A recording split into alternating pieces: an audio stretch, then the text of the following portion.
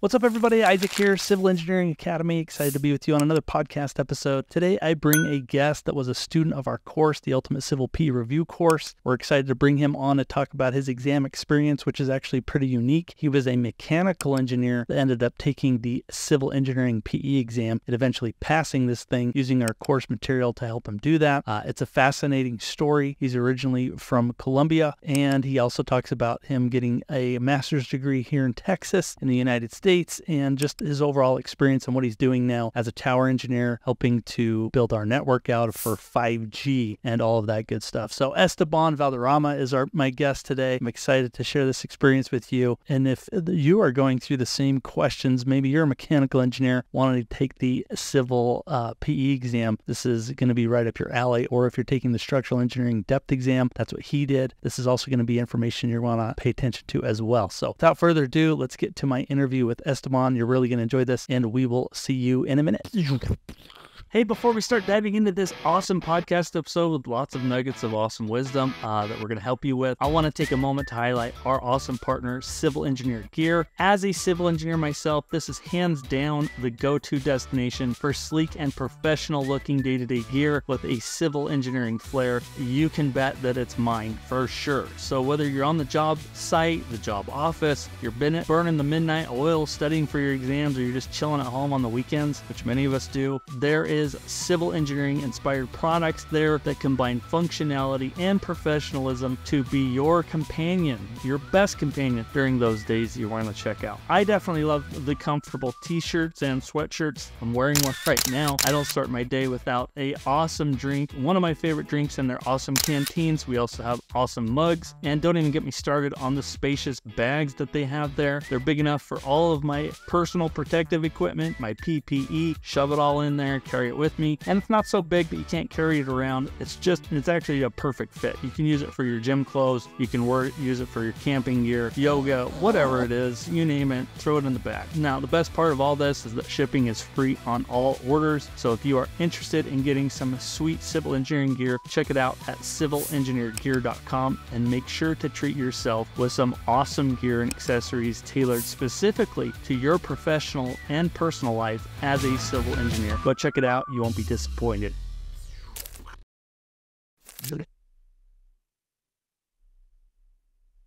All right, we welcome me on to the Civil Engineering Academy podcast. I appreciate you joining me today. Yes, it's a pleasure. It's a pleasure to be here with you. I'll have to, we talked about this earlier, but I have to apologize for my internet connection. It might be a little spotty. We're in the middle of a move, but we'll piece this together as best we can. But why don't you please tell us a little bit about yourself, how you came here. I know you got a degree in mechanical, civil, and now you're working, I believe, in a career in civil engineering. So could you give us a little bit of background about yourself? Yes. Well, my name is Esteban Valderrama, and I graduated with a bachelor's degree in mechanical engineering.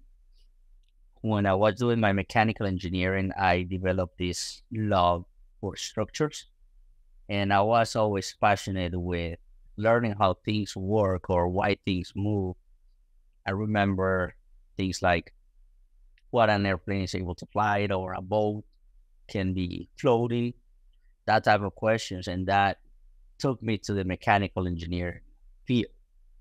When then I was doing the mechanical, I learned about different types of structures.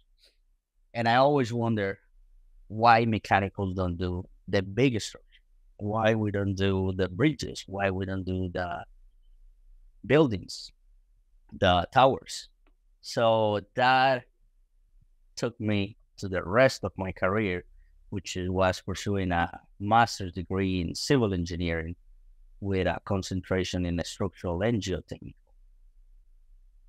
So that's how I was able to couple those two.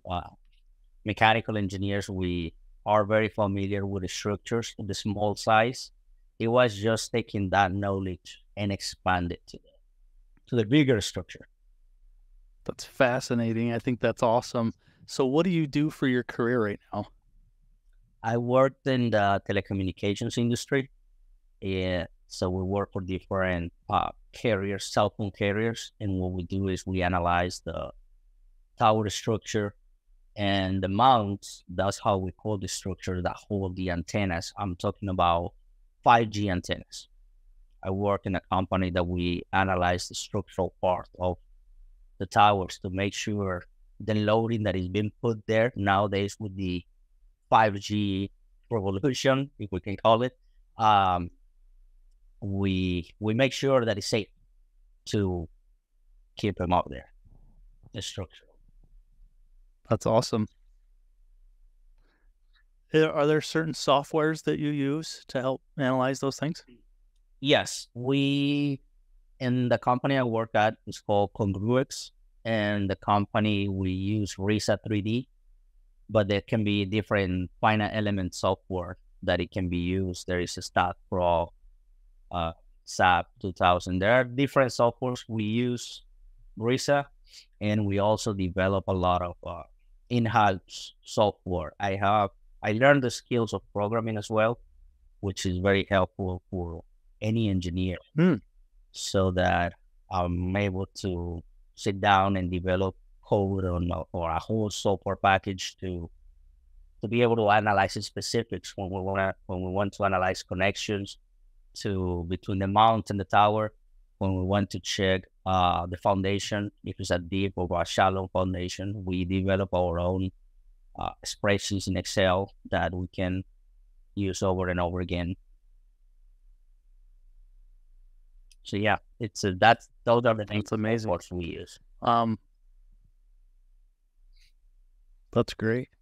It sounds like I'm curious how you found yourself into that career as a mechanical engineer. Did you start in that field, or were you working somewhere else and you worked your way into that?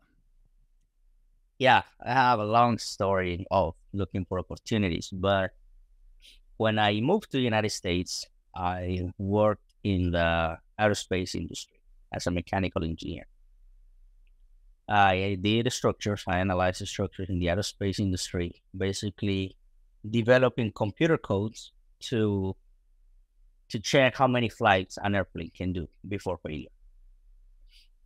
I spent 2 years, almost 3, doing that. That was with the University of Texas at San Antonio. And after that, I decided to pursue my master's degree. And surprise, I did not find a job. After having a master's degree, after having my ET, which I passed in 2015 in mechanical, I wasn't able to find a job.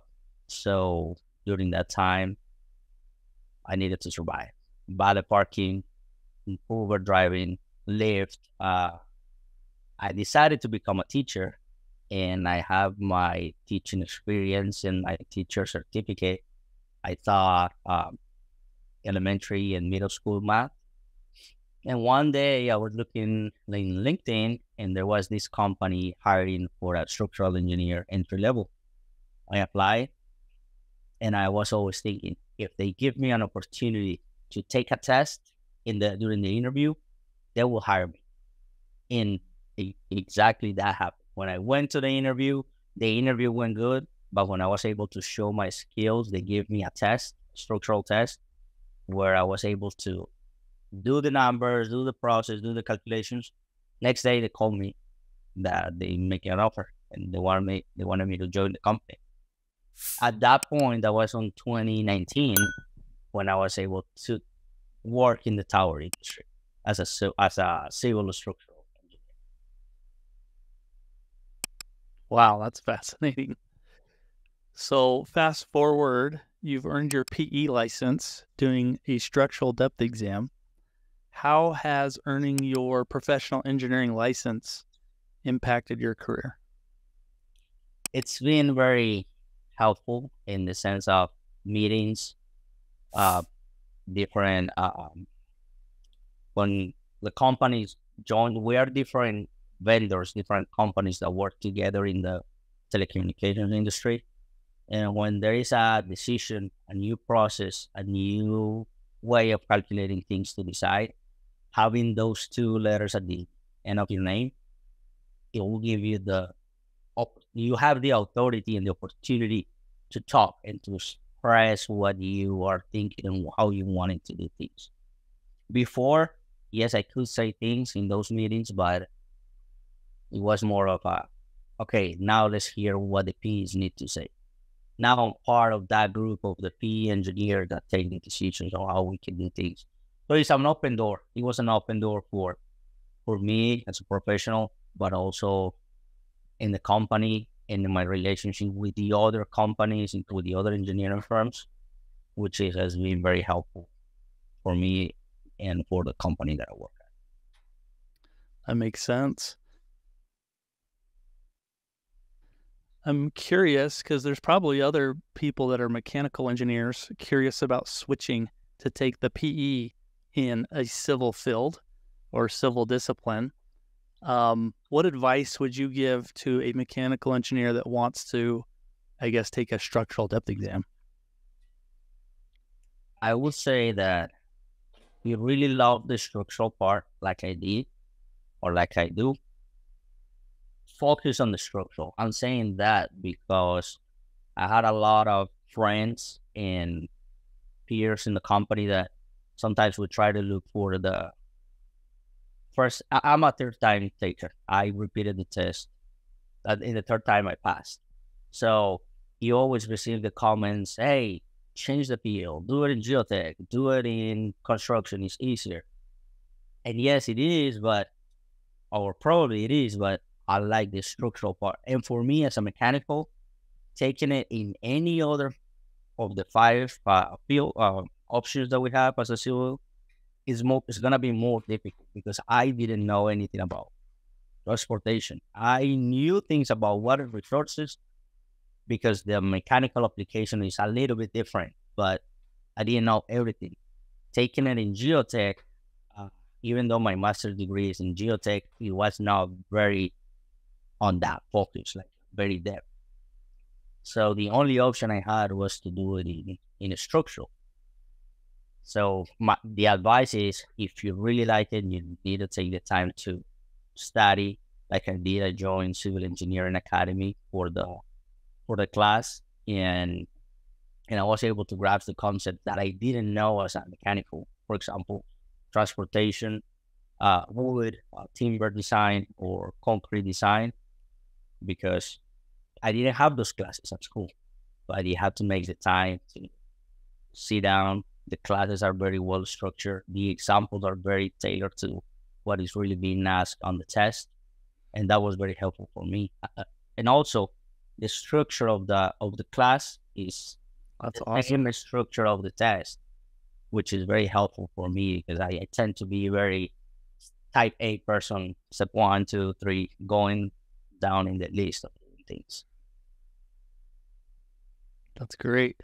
Was that your favorite part about the class, is how it was structured, or was there some other items that you thought were standouts? To be honest, yes, I did. I had two different courses, two different classes, different company that I tried. It was not how I prefer to study because not all the material was there available.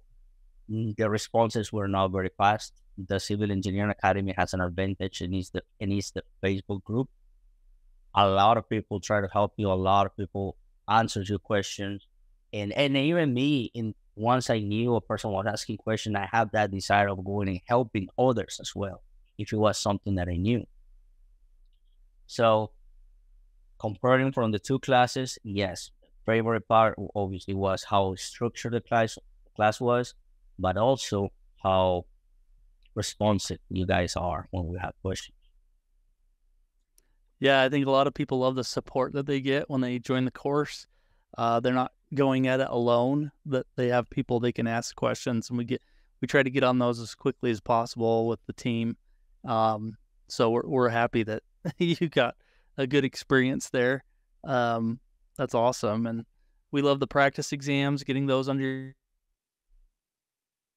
your belt are always key, and we try to offer a simulator that mimics the real exam too to help get you prepared for that. But hopefully all those things were helpful as well. Yes, I'll say about the simulator.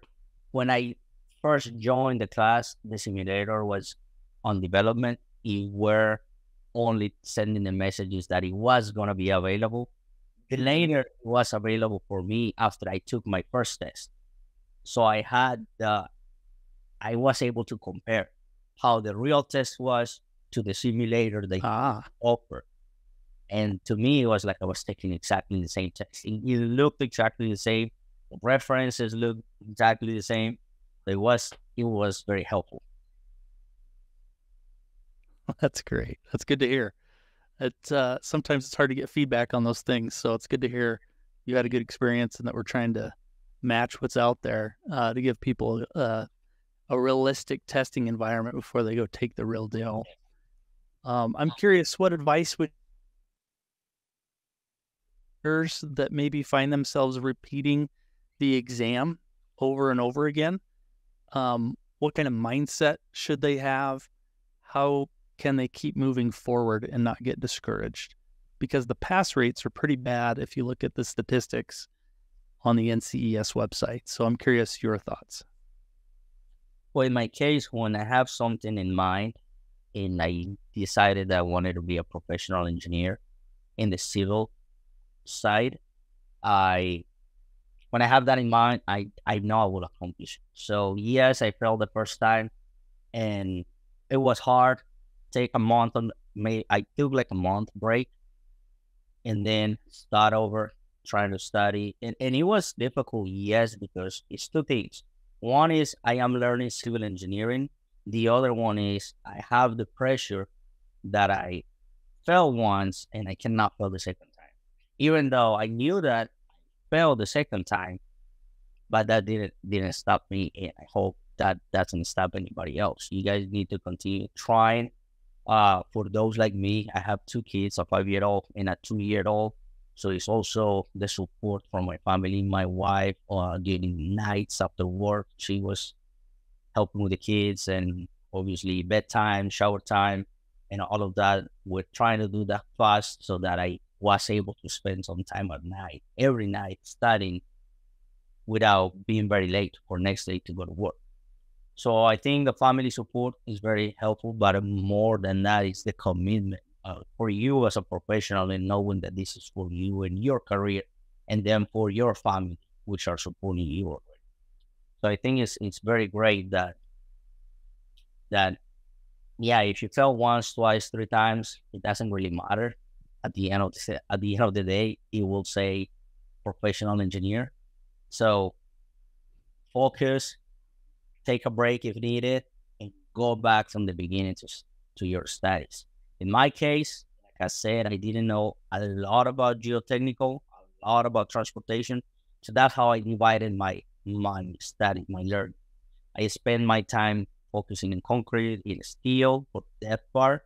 And in the morning session, I made sure I covered all the what I was calling the easy classes: construction, site development, even the structural mechanics part.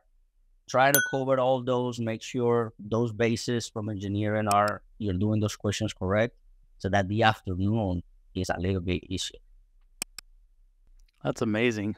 I mean, I'm blown away that you could do that, and I think that's just fantastic. In your comments, you talked about working out a schedule with your family, and I'm curious how you found a balance as you started this journey to prepare for this exam, of chatting with your family about this, your employer, and all the other things you had going on. Kids especially, people want to know how you study with kids too. So curious your thoughts on that. Yes. Well, let's start with my employer. The office is on a building that I had to ask permission for coming in early or staying late. So it was one of the two. If I couldn't study at night, I was going early to the office before I started my 8-hour shift. So I was going to the office probably, I would say 6:15, 6:30, study until like 8, watching videos, trying to do some problems, and then coming back home around 5, helping my wife with dinner time, helping kids with playing with my kids and spending some time with them, an hour. By 8 o'clock, I was 8 p.m. I was, all right, kids, it's time to go to bed, put them to bed.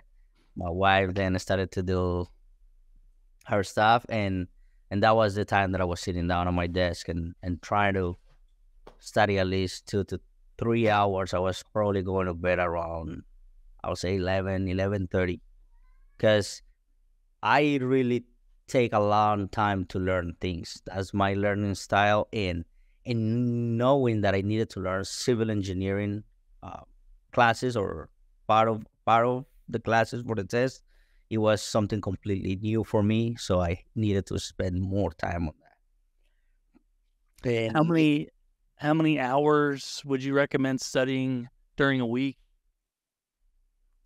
I was for And sure maybe studying. how many months before an exam would you recommend? I would say I'll study at least, for a person like me, I would say 3 months is gonna be fine. And on those 3 months, I was for sure studying every Monday to, so 3 days, Monday, Wednesday, Thursday. I was not spending study time on Fridays, nor Mondays. And also on the weekends, I was spending the whole morning, probably from 8 to 12, doing problems, just problems. Whatever video I saw during the week, plus whatever problem I did in the week, I was repeating those and try to get more and more on a Saturday. And then Sunday, I was spending time with the family, at least for the first, I would say, two months and a half.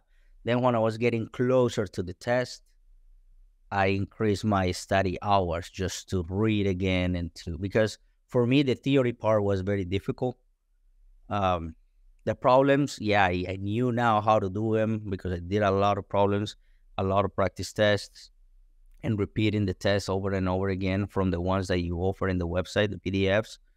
Um, but then I increased the study time. So there were some weekends. It takes some sacrifices. I missed some family birthdays. I missed some family reunions where my kids were there, where my wife, my in-laws, they all were together, and they always were asking, "Hey, where is Esteban? Where is Esteban?" Well, Esteban is studying for a test. But now I can see the fruit of it. That's great. It's a big sacrifice to take this exam, and that's why I'm so impressed with what you've done with all you have going on. Another question I have related maybe to the structural depth exam is a lot of people are concerned with how many codes and standards are on that exam. How did you, as a mechanical, wrap your head around all those codes and standards? How did you get them? And how did you, I guess, become more familiar with them? I was very fortunate to have friends that have the codes that they share with me, and I was able to study from them. Now it was a little easier because those friends, they took the test when it was on paper and pencil, so they have the physical code and they already have tabs on it, and it was easy to go and find what I needed. During the real test, it's a little more difficult because to me, because you are on a PDF trying to press Control F to really search for what you specifically need. Now, if you think about it, the steel code is only tables with numbers, so there is nothing that you can really go and search. So once I saw that, I decided to take the time to, all right, this week I'm gonna study the steel code, and I'm gonna learn that part one, part two is this, part three is this, in this specification, and the commentary. Part one with part one are matching; they are the same thing. Chapter two with chapter A and chapter A are the same. Chapter B and chapter B are the same from the specification and the commentary. And in that way, I was able to learn where to go when I was looking at a PDF. On the ACI, on the concrete code, same thing. I was able to basically almost that learn the table of contents, so I know what to search for. And the masonry code, if I am honest, masonry and wood were the areas that I studied less, and I was fortunate to only have theory questions on those, so those were easy to find in the theory. But yeah, it's a little challenging to wrap your head around those codes, but but it's not impossible, especially if you're constantly doing problems.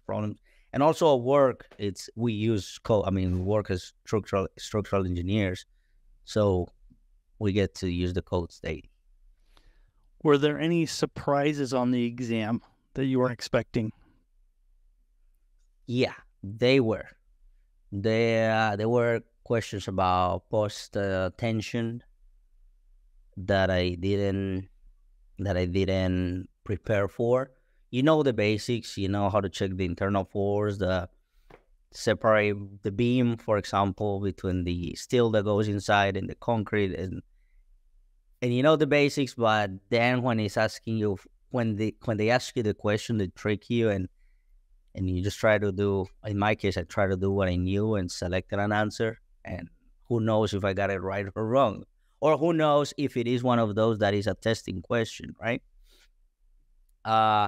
More surprises I had in the project management, when you have the activities, the arrows, diagrams that you have, like the sequencing. They usually ask you for the total float or for the questions like that, very basic. But the question I was having was a little tricky. It was like depending, like it had multiple parts, and it was like depending one from the other. So overall, there were not a lot of surprises, but the surprises that I had, I was always thinking like, I'm making sure I'm doing the rest of the depth, the morning section correctly, so that I don't have to worry about that question. There were questions in the afternoon that were for wood. I had a question like you have to drag and drop the solution on a diagram, and it was asking you the number of nails that you needed to put on a shear wall and they give you the different sizes of the shear wall, and you needed to put the number of fasteners, I'll say, nails. Did you have a lot of alternative item type questions like that? No, that was the one I had in the afternoon only. Perfect. In the morning, the rest of it was multiple choice. I didn't have anything else that was different. Well, Esteban, this has been super insightful for people that are considering taking the civil PE exam coming from mechanical. It's fun for people that are taking the structural depth exam to hear your experience. I'm curious, if someone was on the fence about joining Civil Engineering Academy's course, what would you tell them? I will say that don't think twice. I would recommend it 100%. And especially the support, like we mentioned earlier, the support, the Facebook group. I'm still in the Facebook group, and I'm still checking who asks questions, who needs some type of help. I'm very grateful with it. And also the material, and now the simulator, I think is very accurate how it is. That's awesome. Esteban, thank you for joining me today. Thanks for sharing your wisdom. We appreciate you doing this. We're excited for your future and your career, where that's headed. And hopefully this will be the springboard for you to, rising to different fields or different areas that you can grow in. So thank you. Yeah, thanks. Thank you, Isaac, for the opportunity, and obviously to the whole Civil Engineering Academy instructors for all the help and support. I appreciate that. All right. We'll talk to you later. Bye. All right. Bye-bye.